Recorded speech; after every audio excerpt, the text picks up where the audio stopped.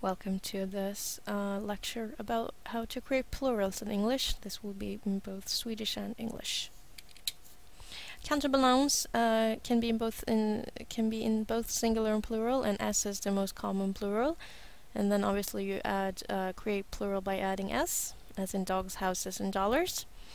Words that end with s, z, x, ch, and ch create plural by adding es, as in buses, quizzes, boxes, and so on.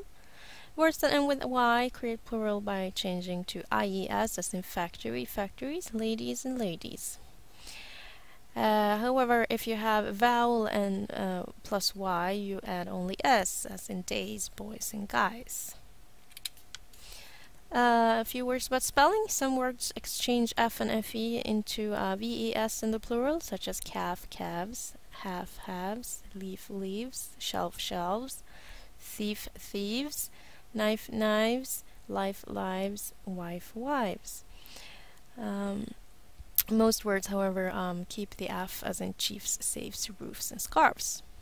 There are some words that are end with o that you add es in the plural, such as potatoes, tomatoes, heroes, echoes, goes, vetoes, negroes, but most words that end with o have the common s plural, as in pianos, radios, and videos. You have a couple of irregular plurals, and these you just have to learn by heart, as in man, men, woman, women. Notice the pronunciation change. Child, children, mouse, mice, louse, lice, foot, feet, goose, geese, tooth, teeth. We also have a few nouns that have zero plural, meaning it doesn't change in the plural. Deer and sheep. You have fish, salmon, reindeer, and trout usually have the same singular and plural form. Fishes, however, is used when you talk about different species or individuals. For example, 3 small fish, but how many fish did you catch? Zero plural, when you have a noun after a numeral, it stays the same. 1 dozen, 5 dozen, 100, 200, 1,000, 5,000, 1 million, 5 million. Note that you don't add the s even if it's more than 1.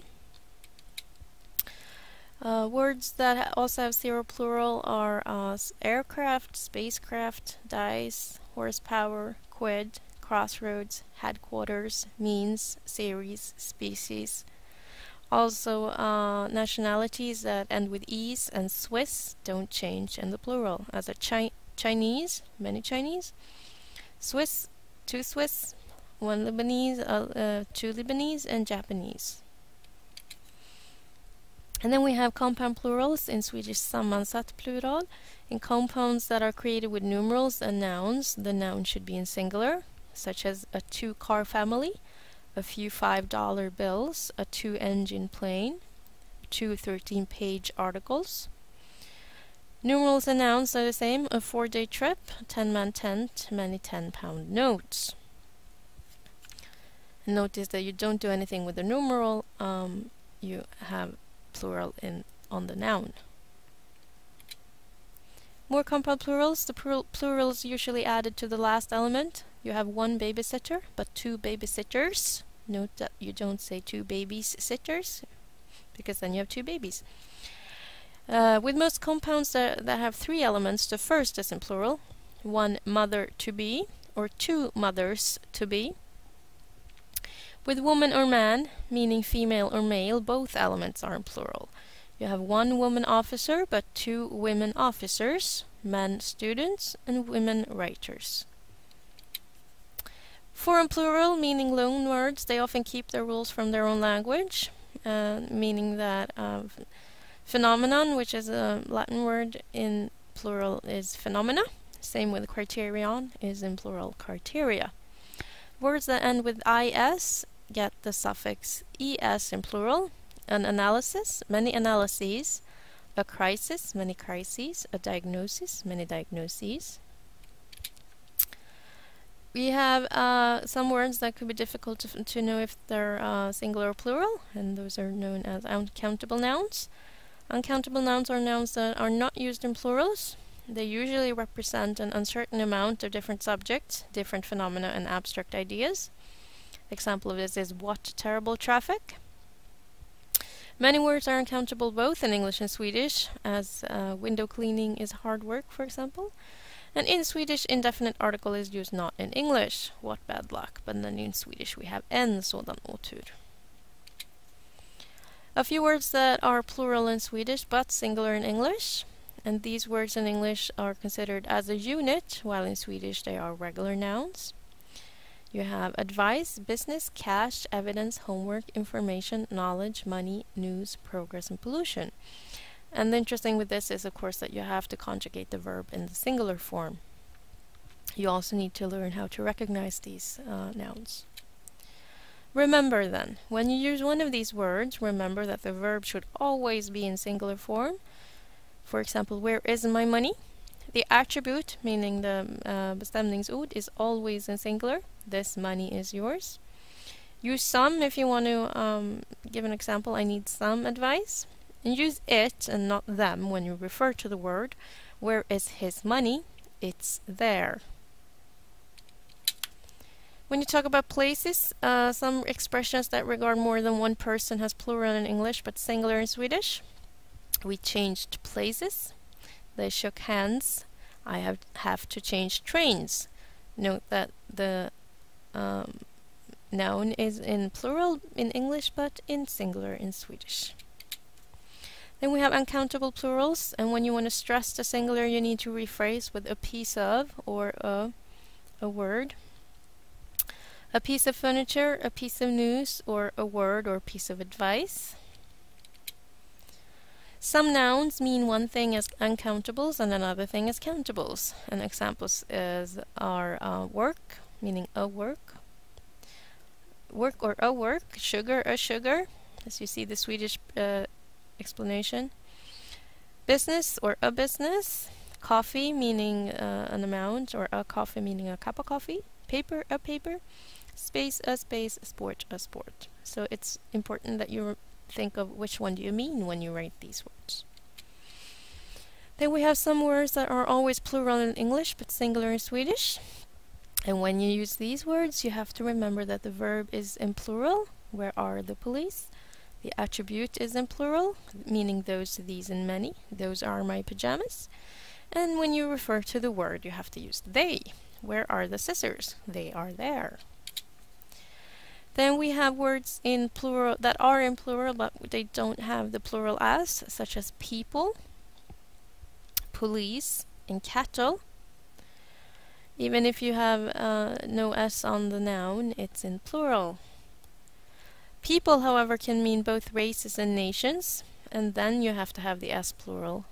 An example of this is A History of the English-Speaking Peoples is a famous book. When you talk about a single group, then when you talk about the police, you treat it as a singular. Example is the Metropolitan Police is linked with Interpol. Then you talk about the specific group of police.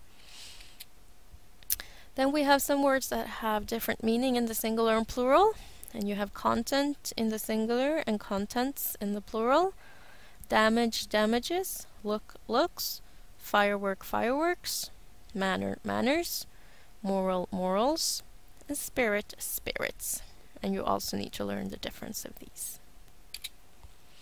Words that end with "ix", such as aerobics, gymnastics, economics, politics, and statistics, is considered as singular when you talk about the subject, but plural when you talk about how you use it. For example, mathematics is her favorite subject, but his mathematics are weak. Statistics is important in modern society, but these statistics show that an increase in serious crimes. In some cases, words in plural are considered as a unit, and they should then be treated as a singular.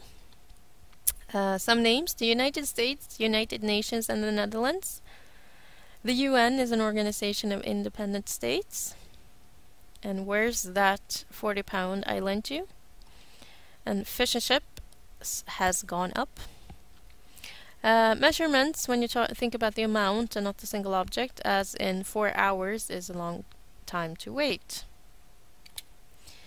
We have collective nouns. They mark a group. They're different from other nouns since their singular forms also can be followed by a verb in plural.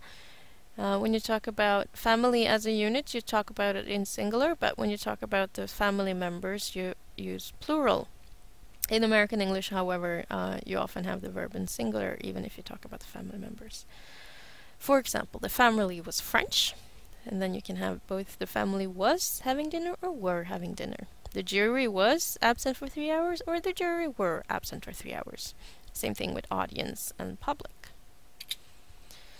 Now, take a few moments to translate these sentences.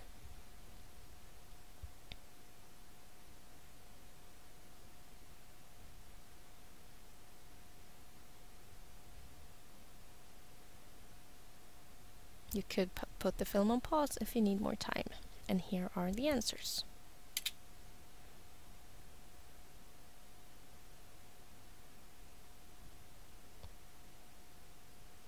The man, the woman, and the child. Men, women, and children. A bad tooth. Bad teeth. Dirty feet. Oxen, calves, and sheep. 2 loaves on the shelf. A thief with a knife. 2 thieves with knives. And 2 Englishmen and 3 Germans. And that ends this lecture about the plurals.